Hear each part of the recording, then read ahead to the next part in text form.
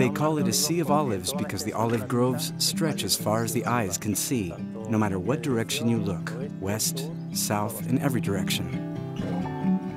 Meanwhile, the actual Mediterranean Sea is about 56 miles away. Olive growing started in the eastern part of the Mediterranean and was introduced by the Phoenicians, followed by the Greeks, and then the Romans, who extended it to the rest of the peninsula. We're perpetuating a legacy that began long before the Romans and continues in much of the same way today.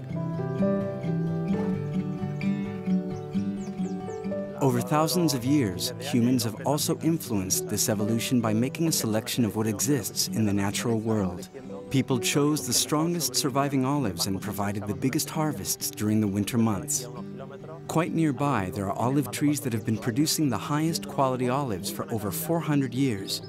But who knows who originally planted them?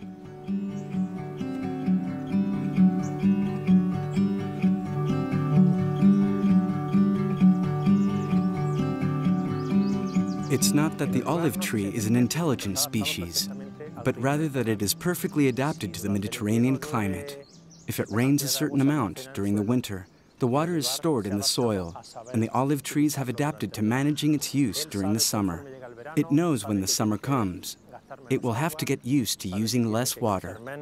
It knows that it needs to grow less. It knows that it has to rest and wait until it rains again in the autumn. Throughout the summer, it explores the terrain, seeking out the few available water resources, exploiting them, and ensuring that all the terrain characteristics are transmitted through the quality of the oil it contains. It is similar to what happens with vines. The very oldest vines explore the land around them much more and transmit much better properties to the grape in terms of tannins and other series of compounds. And the same thing can be said about olive trees.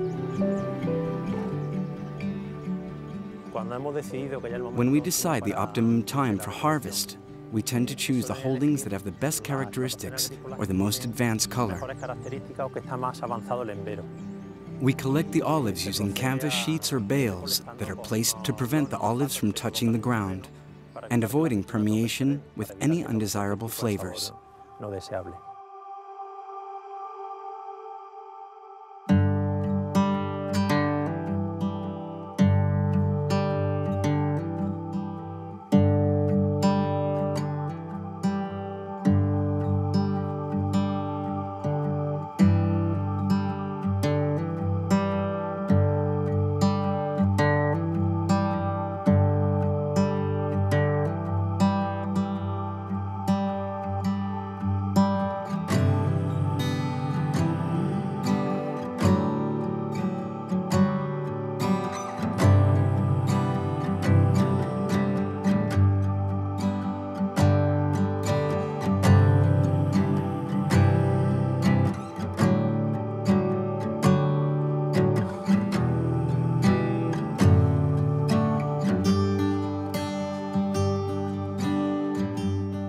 When I started working 20 years ago, the oil we used to obtain back then was of far poorer quality than the oil we get now. All the farmers took their oil to the press where all the olives piled up in huge courtyards for several days to start fermenting. After that, the extraction process was far more effective because you got a much bigger yield in terms of oil, but it was very strong. It barely had any of the organoleptic qualities we appreciate these days. Bringing the harvest forward and concentrating the whole collection period around the start of the industry campaign and pressing huge volumes every day means that almost as soon as the olives are delivered, they are pressed. So in less than 10 hours, maybe even 6, the harvested olives are transformed into oil. This means there is no chance for the olive to start fermenting or any other unusual processes. The quality of the oil produced today is infinitely better than 20 years ago because what we are really producing today is olive juice.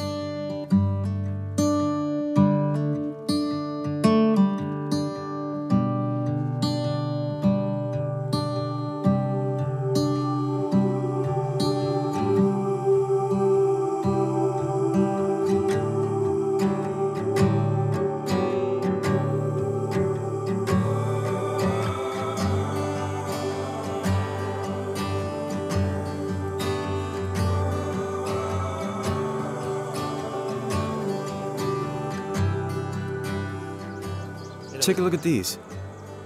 Yes, they're good. An exceptional harvest. No complaints at all. Okay, let's get them pressed as soon as possible. Okay, let's go.